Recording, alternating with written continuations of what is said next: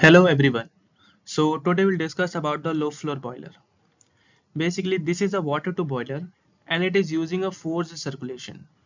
Its main principle of working is to evaporate the feed water by means of superheated steam from superheater.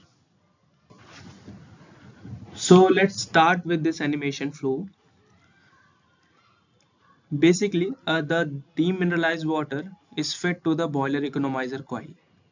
The economizer basically preheats the water by utilizing the waste heat of the flue gases.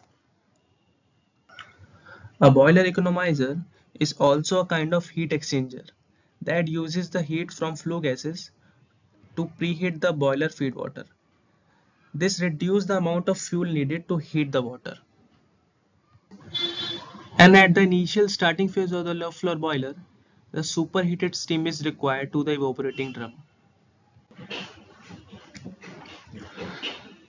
So when the superheated steam is mixed in the evaporating drum, then a dry saturated steam is formed and it is forced circulate by the steam circulating pump to the radiant superheater. A radiant superheater is placed directly in the radiant zone of the combustion chamber, so has the heat absorbed by the radiation, and then it is passes to the convective superheater. Basically convective superheater which is located in the path of hot flue gases. So the means of convection superheater which transfer the heat from the hot flue gases to the steam. So first, this saturated steam passes through the tubes of the combustion chamber wall and then enters the superheaters. And from the superheater, about one third of the superheated steam passes through the turbine and remaining two-thirds is used to evaporate the feed water in the evaporating drum.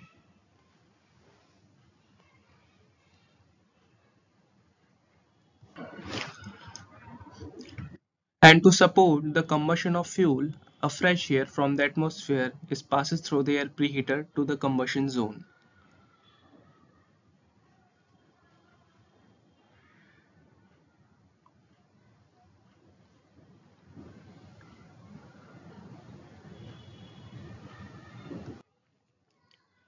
This is from my side.